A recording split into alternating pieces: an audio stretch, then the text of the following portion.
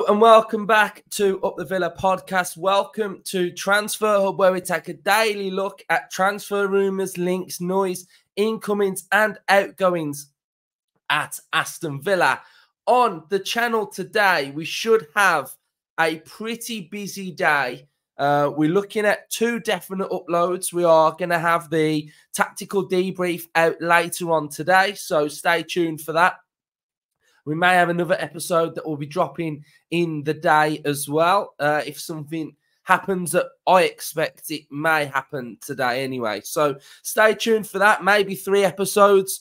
But Fabrizio Romano has spoken, and he's spoken about Aston Villa. If any of you were on our live stream yesterday or watched the match reaction, will know that we mentioned at the very end that we were linked with a player. So Aston Villa are closing in on a deal to sign 2004 born right back Kosta Nedeljković. So he's a right back who is going to be coming to Aston Villa. A very young player, a player that's going to sign for Aston Villa and stay on loan at his current club and then move to Aston Villa in the summertime. Exciting. We need a right back. Yes, we may need a right back right now, but like I said early on in the window, is that we will be doing signings at Aston Villa now for the long term as well. You know, remember the Martinelli 2.5 million or something like that at Arsenal? We'll be doing those type of deals. Emery can pick a player, and with Monchi scouting and looking at those players that fit a profile, it's a great model that we have had. And I'll be honest, I think it's the best model that I think we've possibly had in my lifetime at supporting Aston Villa, because the model is in tune with the manager. The manager has brought Monchi in. Monchi's Emery's guy. And the two working hand in hand together are what is going to grow Aston Villa, and it's going to enable our recruitment to be solid.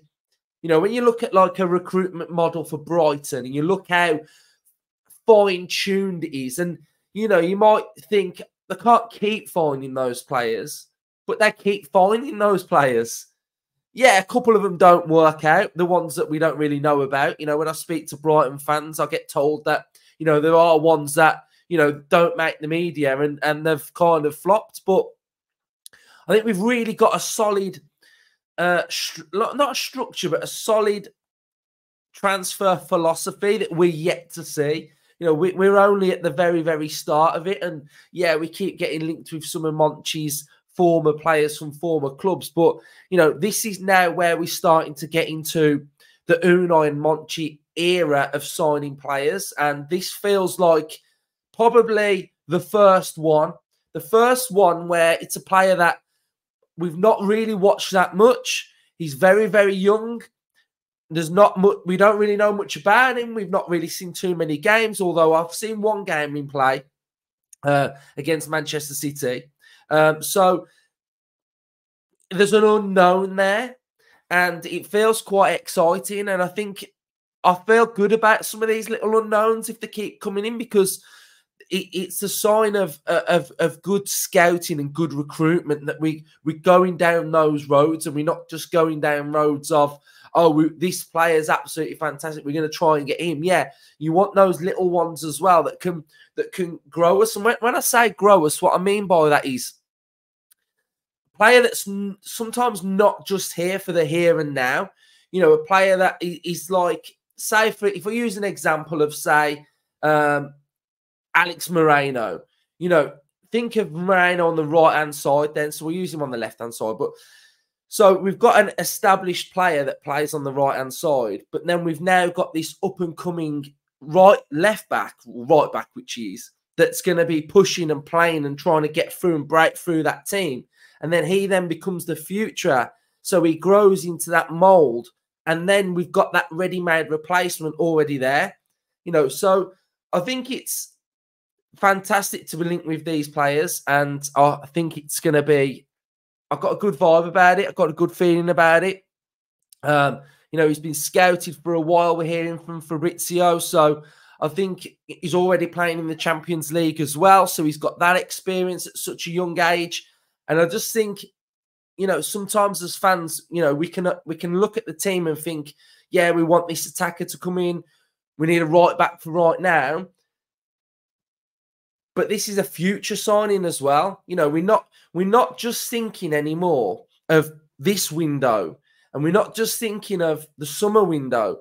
We're thinking windows ahead now. We're thinking where our team can potentially be under Unai in 4 or 5 years' time. And I think because we've had managers and we've been doing okay. We got back in the Premier League and the recruitment was all right. But we've never really been able to comfortably say in 3 or 4 years' time, where are we going to be? Because we've always been in that here and now of scrambling relegation, trying to get back into the top 6, trying to get back into Europe. And we've always just been, yeah, we want to get there. But now we're there. Now we're competing. Now we're challenging. We can start to see upon the horizon a long-term longevity with Unai, with the owners, with Monchi, that we can try and build that pathway for 3 or 4 years' time. And I think that's huge. I think that's huge for the owners as well now, because they're probably going to have a map and a plan of, this season, next season, but they can start venturing now further down the line. And when you're bringing in some of these younger players that are 18, in 6 or 7 years' time, if they've absolutely smashed it, now they're going to start being in their peak years. So I think these type of signings are needed and are necessary. And I think it's a really, really good thing. So we'll have a look in general Transfer Hub fashion then at his player profile.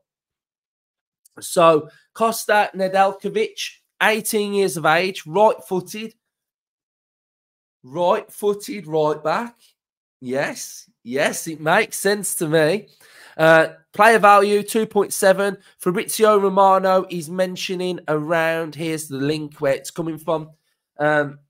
He's set to stay at the Serbian club until the end of the season. Talks are at the final stages, less than 9 million euros. Villa have been scouting Kosta for a long time, as per the Telesports. So that's the link, that's the rumour. 18 years of age. He has a SOFA score rating in the league of 7.04. So he's above the 7 average that I really, really like. You can see from his heat map that it is predominantly red across that right-hand side. So that tells you a little bit about his playing style. Likes to get forward. He's got a real good presence on the pitch. He's got great physicality about him.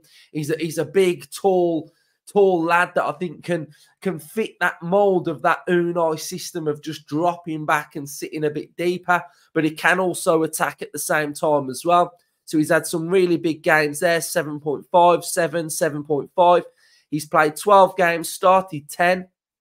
He's got no goals. He's got 1 assist, 86% passing accuracy, 86 in his own half, opposition half, 76.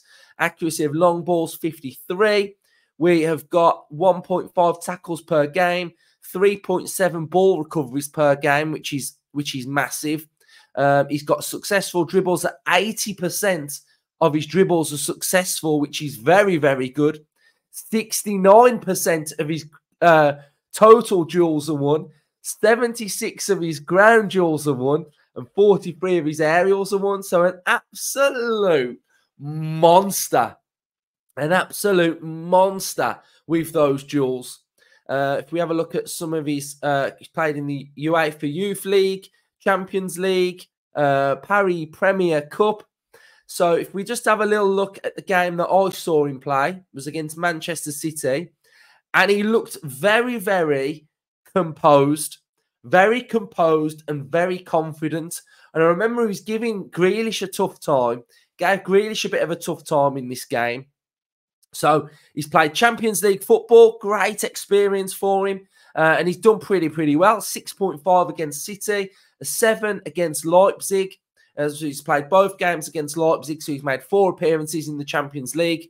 So, yeah, it's a really exciting signing, and I think it's got great scope and great potential. And I think more of these type of signings will be needed long-term for the future of Aston Villa. So, Villa fans, I've brought this news early for you today. Hopefully, we've got 3 episodes coming out today. And then we've got the debrief, which will be coming out a little bit later on. And I'm going to record that right after this. So, cheers, everyone. Smash a like, comment your thoughts. Up the Villa.